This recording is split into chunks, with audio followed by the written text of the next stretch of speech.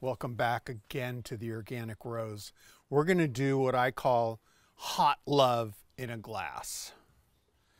Fresno peppers, these some serranos and jalapenos, and they've been allowed to stay on the vine and sun ripen.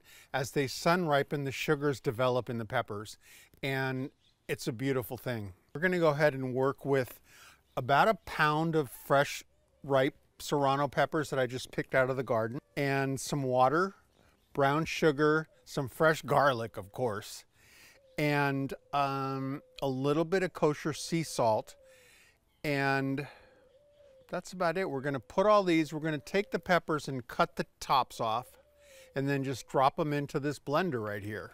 Boom. And we're going to blend them all up.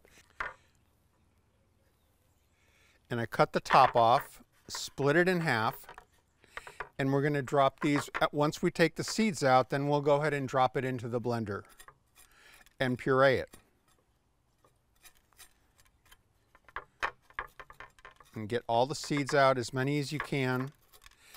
And if you don't get them all out, that's okay too, because you know what? It's all going to go through a strainer after anyway. So let's go ahead and put these, drop these into the blender.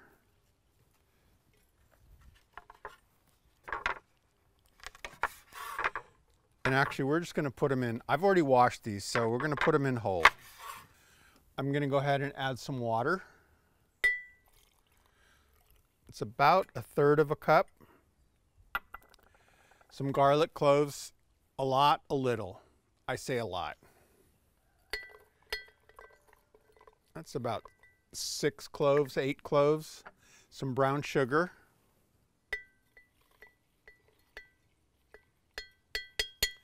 That's enough. I don't like it too sweet. And some kosher sea salt. This is from my buddy at Big Sur Salts. They mine some wonderful salt. Okay, let's go ahead and turn the blender on. And you can see how everything's blending up nicely. Okay, I wish we had such a thing as smell-o-vision, because you could smell this now. Oh man, that's hot. I didn't even taste it. So now I'm just going to go ahead and pour it into a mason jar.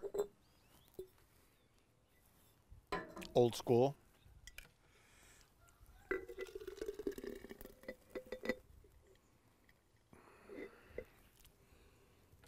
You want to smell? It is hot, baby. You'll loosely cover this. I usually just put like a plastic bag over it and set it into a cabinet where it's nice and cool and dark for 3 to 5 days so it can ferment. It's going to start to bubble, and that's why you want to put a loose cover on it. You don't want to cover it tightly. You don't want to screw down a mason jar lid on it, because you're going to end up with sriracha and glass all over the place, because it's going to explode on you. Not a pretty thing at all. So we're just going to cover it lightly and then put it in a cabinet, let it ferment. Once it's fermented, I will go ahead and strain it into a saucepan, add some white wine vinegar to it, and then simmer that for about, I don't know, 5-10 minutes, something like that. Let it cook and let all the flavors continue to develop. And then we'll take it out, strain it, set it aside, let it chill, you chill, and you know what? It's going to be ready to eat, and you're going to love it. Trust me. So I've got a nice little saucepan on the fire.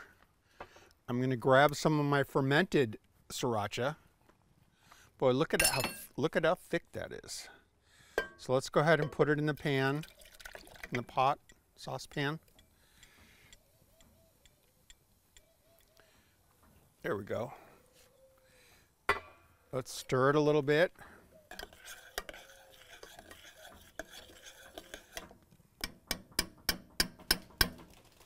I'm going to add a little bit of water to it because it's still a little bit too thick, and then there we go. Let's add like that. and give it another stir.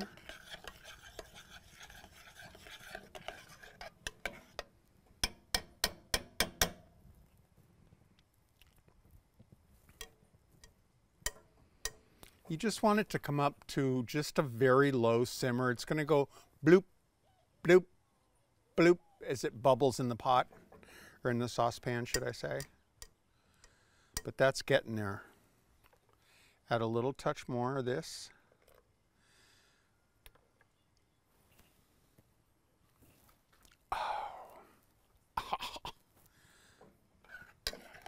It is hot. Make sure when you're handling peppers like this, just like I did, I went to scratch my eye. You don't want to do that.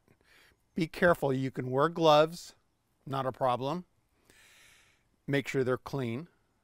But just keep your hands away from your face and any other extremities, because you don't want to deal with that. Trust me on that one. I've been there many a times, and it's not a fun place to be, and it lasts for a couple days. So what I found out, I did a little bit of research on how do you remove that hot pepper oil from your fingers.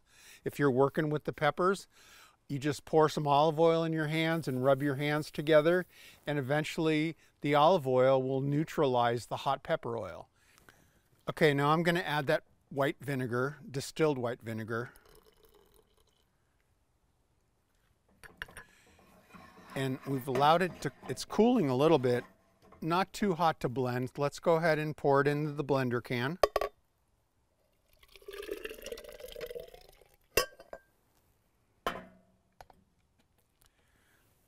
Okay, here's when you need to be really careful.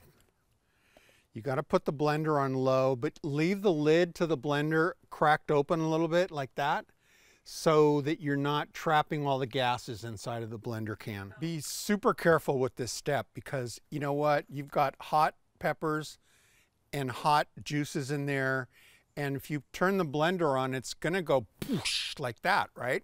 And you're gonna get it all over your hands, all over your walls and your ceiling, what have you. So I've got the lid on there, and I just kind of crack it open a little bit and just kind of pulse it. And that way we try to keep everything contained inside of the blender can.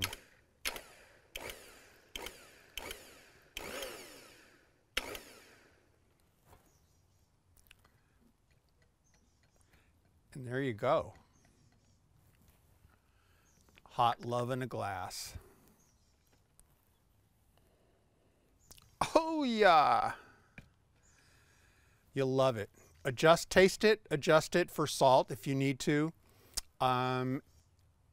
Adjust it for sugar if you need to. You really shouldn't, because this is a pretty foolproof recipe. Okay, now we're going to go ahead and strain it. Get all the seeds out if there's any in there. Any of the membrane, any of the stem. And it's going to go right into here.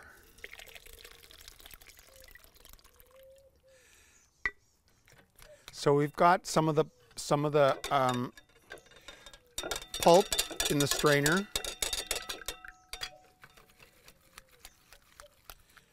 And all the liquids coming into the bowl. Here's the thing, making your own sriracha sauce, well, it's a great thing. I use all of our organic peppers out of our garden. You don't necessarily, if you don't have a garden, you don't need to do that. You can buy hot peppers, you can buy organic hot peppers. But I like to make it myself and store it, just because I know where the peppers came from. I know what went into the product. I can serve it to my guests and be very confident that they're going to like it.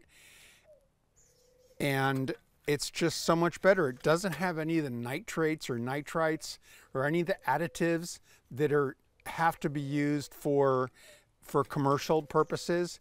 And it doesn't have that. It's jalapenos, it's serrano peppers, it's some Fresnos, it's garlic, of course, some brown sugar, a little bit of water, some kosher sea salt, and it's all good stuff. Add the vinegar to it towards the end, and cook it for a bit, and then there it is. And there you have it. Beautiful. Look at the color. It's just like amazing. Okay, I'm going to taste it and make sure it's good with salt and sugar and vinegar.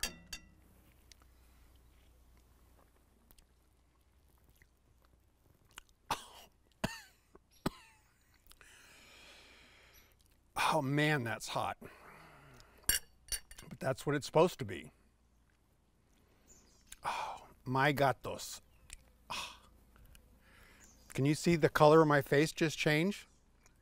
Once it cools down a little bit, I'm going to pour it back into a mason jar, and then we're going to refrigerate it and store it in the refrigerator. And then take it out whenever you want. Put it on your dinner table, pour it in a little bowl, set it on the table for your guests, for your family. Enjoy that sriracha my way. Catch you next time on The Organic Rose.